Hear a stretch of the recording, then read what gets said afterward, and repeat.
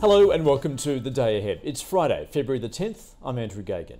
Well, global equity markets initially rallied overnight, with US unemployment data easing concerns about more aggressive rate hikes. However, by the afternoon on Wall Street, the rally had fizzled and indices turned sharply lower as investors focused on earnings.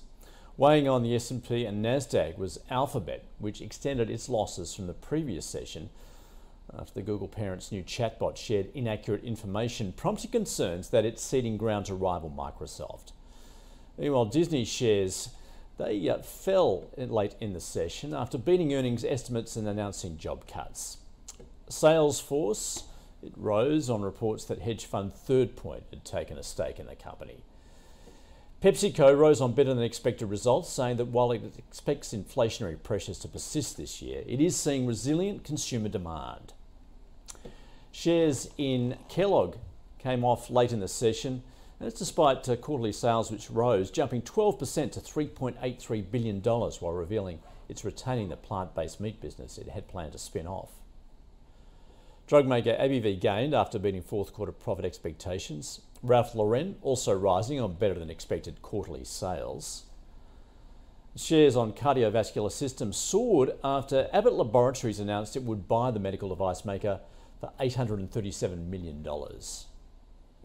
European shares climbed for the third straight session, data showing inflation is easing in Germany.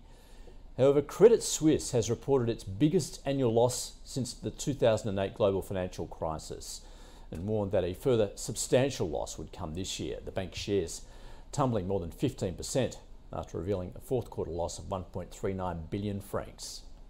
And AstraZeneca reported better than expected fourth quarter profits, saying it's poised to grow as it bets on its lineup of cancer, metabolic and rare disease drugs to make up for its dwindling COVID product sales.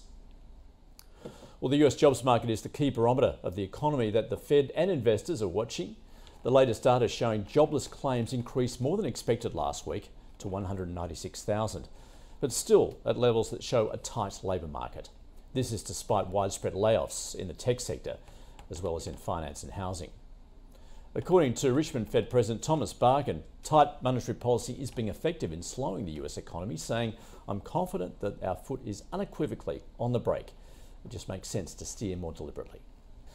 The US dollar has fallen against most major currencies on renewed prospects that the Fed does not need to raise interest rates more than anticipated to get inflation under control.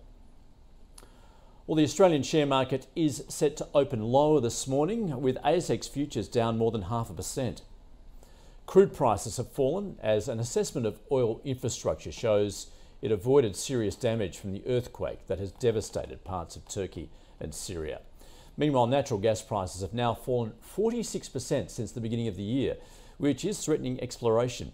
This comes just 6 months after Russia cut its gas flows to Europe, which has seen lower than expected demand because of a warmer than average winter. Base metal prices are mostly higher. The spot gold price has fallen along with other precious metals despite a weaker US dollar.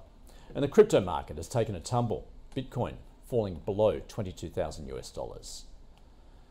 Well, on the data docket today, the RBA's statement on monetary policy, plus US consumer sentiment and China inflation.